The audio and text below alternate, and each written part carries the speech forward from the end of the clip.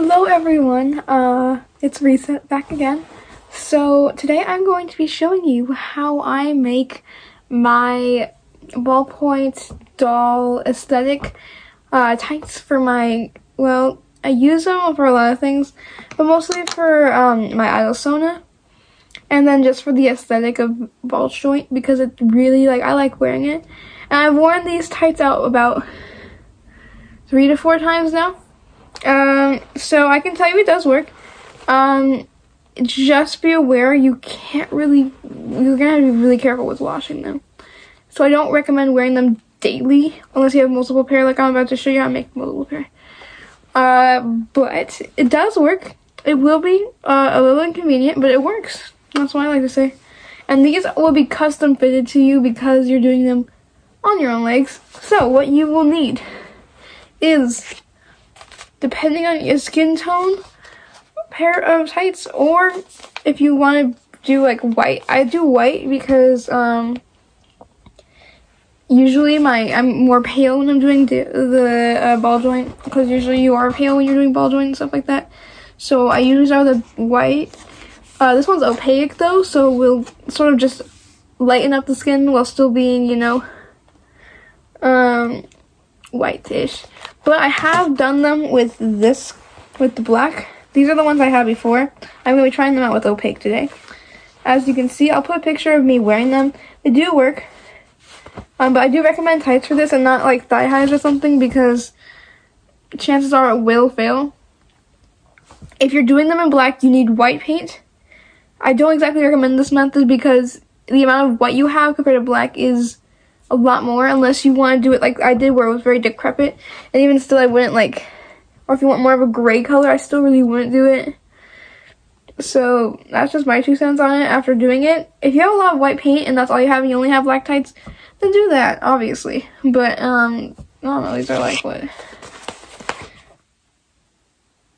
It doesn't say. I think I got them for like $3 over at the Target though. So, and I know they sell them in like multi-packs on Amazon, so if you want a few that you can practice on. And then also you're gonna need some black paint if you're doing it in the white. Preferably something that is skin safe, because you will be putting this on your skin, especially if you're doing opaque. You could put like a barrier between where you're gonna be doing it, but because it's your whole leg and you want it to fit pretty close, I don't always recommend it. At least I don't do it usually, but it's probably safer if you do it that way. But I personally don't. You can put a cling wrap around your leg first, so if you want to add cling wrap, do cling wrap. And then let's also just bring out our brushes. So if you're going to do the black ones, you're going to need a brush. Like this one has more, it's a little wet right now because I'm drying them out. But it's more thicker. If you're going with the white and then the black paint, you want a thinner one because you're going to be doing more thinner brush strokes. You can still use that one for like but when you're outlining, you need a thinner one. Now, thing is, a fun part about this is that you don't have to do much, especially if you're using white. It's mostly going to be you're focusing on your knees for this. The ankles are sometimes, depending on, I'm not going to show my foot obviously, but the ankles are sometimes important if you are doing, if you're not wearing socks or anything above it. I personally, because I wear it with my OG stuff usually, I'll have high socks. So yeah, or I'll be wearing boots, so it will cover up my heel anyways. But if you're wearing something like Mary Jane's or low-cut shoes like that, like tennis shoes too, you will need to take into consideration your ankles and how those rotate. But you will need a reference image of like the idea of what you want it to look like. And that should be about it. So let me put the tights on and I'll show you what's up.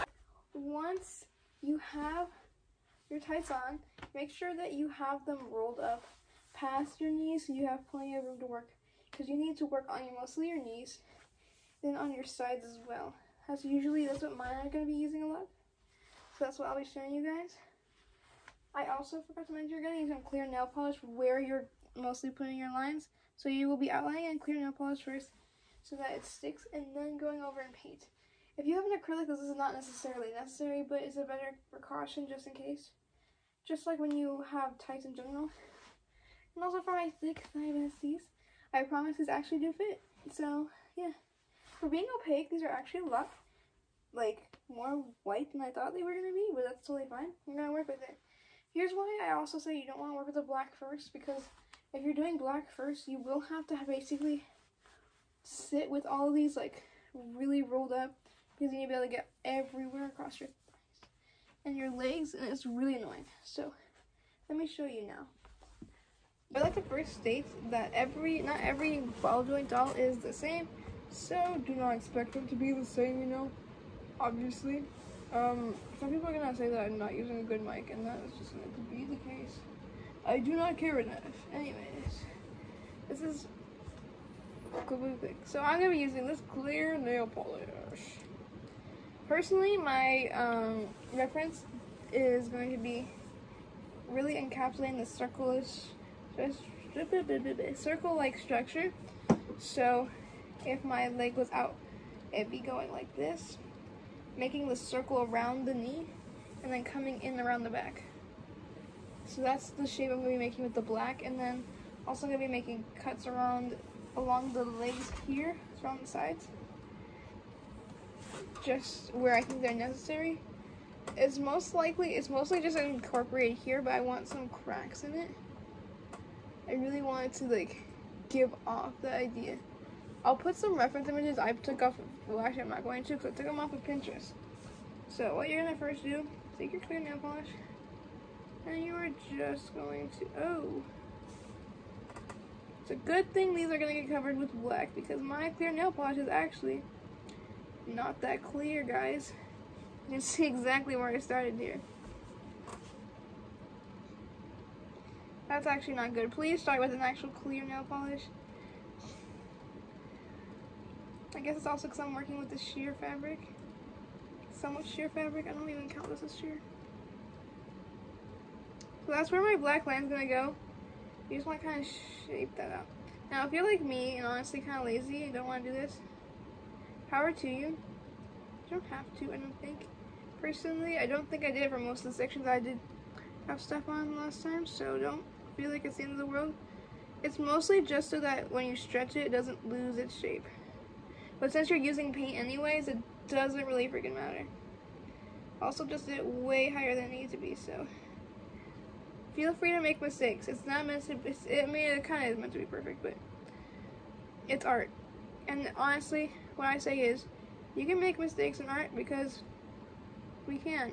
No art is ever really perfect, my guy.